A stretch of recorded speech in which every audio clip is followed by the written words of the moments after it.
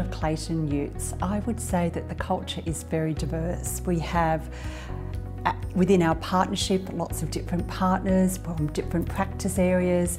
I think we're a culture that embraces difference. We have around 1,400 partners and employees. We did a very extensive search. We looked at the obvious large vendors. We also looked at other best-in-breed or specialist vendors. It was quite a long process because we had to think very carefully about what exactly we wanted the system to do for us and how we wanted it to support us in engaging our business and our employees around this process. So we did look at a number of different options, and it was really the interface for the user, the simplicity, the agility of the system, and also the back end, the ease with which we could create reports and handle our processes that we decided to choose Pivot. It was also very much the influence of Pip.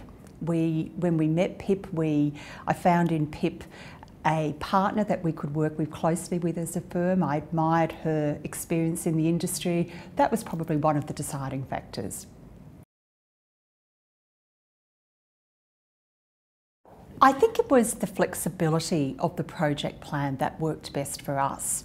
Like I said, because we needed to spend some time thinking about what our requirements were and being very purposeful about what we wanted to build, I found that dealing with Pivot, there was agility there in how they were able to handle our requests. So yes, there was iteration at some points. At some stages we would go down one path and decide we have to go down another, and it was really the ability of Pivot to cope with that iterative process during that development phase.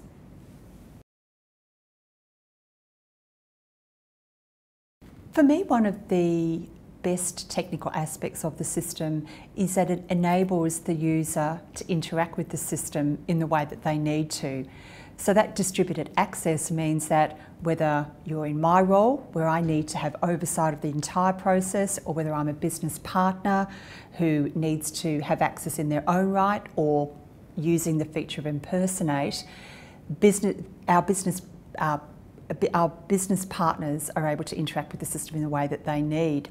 Additionally, in our firm, we're a very matrixed structure, so we need that impersonation function in order to provide different people with access to the system as and when they need it, rather than it being too hard-coded or too hard-wired and therefore too inflexible to deal with our matrix structure.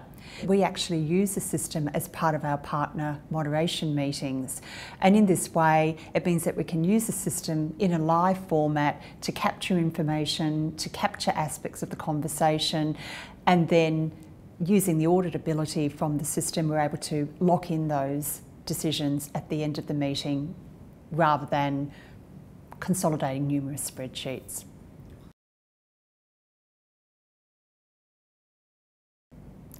The reporting is one of the principal features of the Pivot system, and again, depending on your needs from the system, you can access the system and the reports that you need.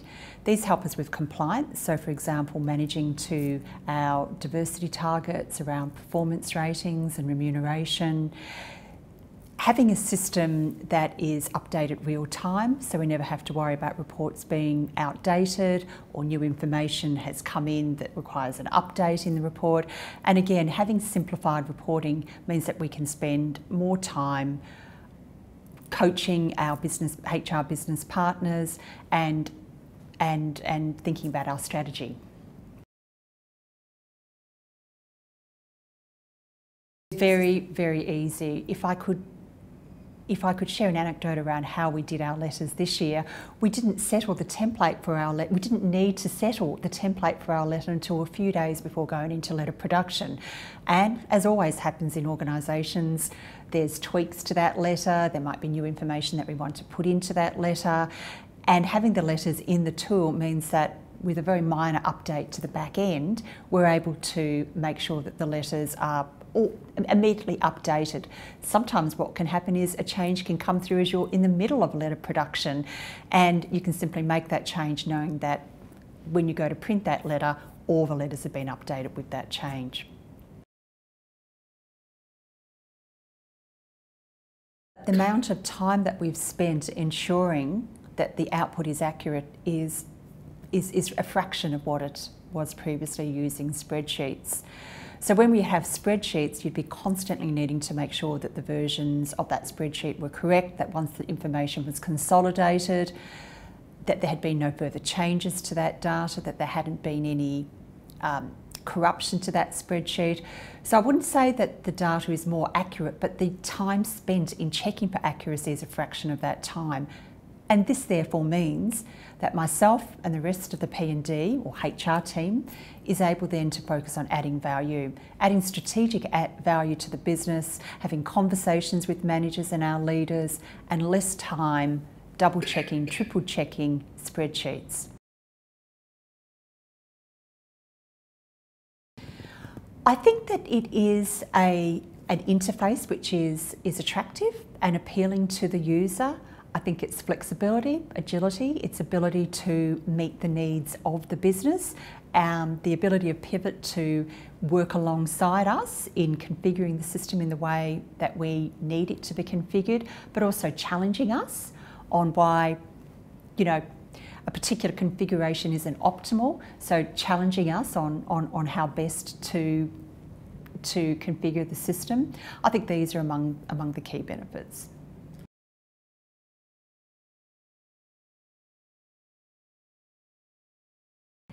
I will never use spreadsheets again. They are cumbersome, they lead to inaccuracies, you have version control issues. I can't believe how anyone in my role would wish to use a spreadsheet again. What you may gain in a little bit of flexibility, you absolutely lose in terms of accuracy, duplication, the auditability, the ability to go back into the system and to see when a recommendation was made, and that can be a great memory trigger if nothing else. So no longer are we disputing the version of the spreadsheet or who said what. The information is captured in real time. I would never go back to spreadsheets. Get rid of spreadsheets. Life's too short.